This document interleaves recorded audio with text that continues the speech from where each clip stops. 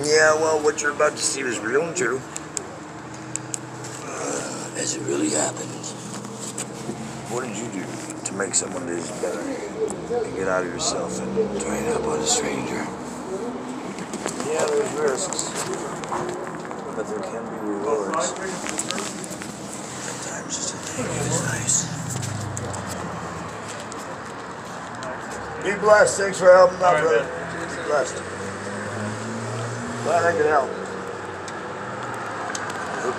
Up somebody who needs a job, or somebody who has a job that needs to be done. And let them work out their own terms. And walk away and ask for nothing in return. Can we do that? Try it. Give what you can.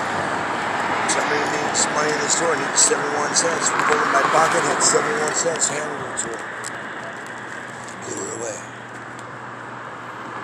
Didn't ask for anything in return, just, hey, what do you think of your country and your president? What happened to the city? She said, I'm getting a passport, I'm getting all of it. This is not my city, this is not America. You know how many times I hear that in a day or a week? America. Unless you want to start spelling with a K, wake the fuck up. This jackass can sign martial law into effect with a pen stroke. He knows it. We know it. Fortunately, there are people in D.C. who won't let it happen. Especially if you're defending American patriotism, the Department of Justice. It's not just us who can afford it, bitch.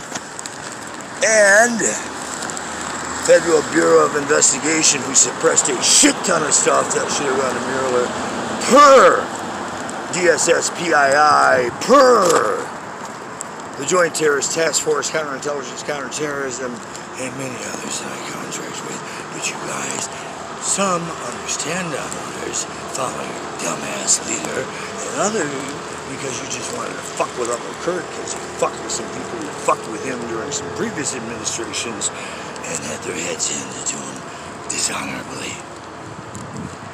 Do you need much more on this story? Because I got a shit ton more. You guys want to play dick ball? Let's talk about 3 life sentences in foreign prisons to cover up the truth about who the cartels really work for.